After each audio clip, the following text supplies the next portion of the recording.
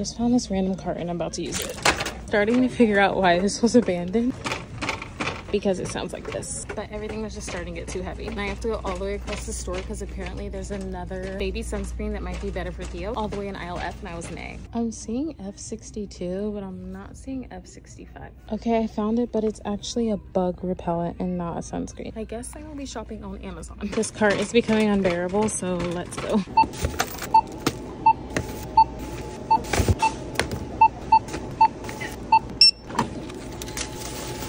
Basically, the hack to saving money at Target is getting a really annoying cart. Also did not find baby sunscreen, so if you have a recommendation, please let me know.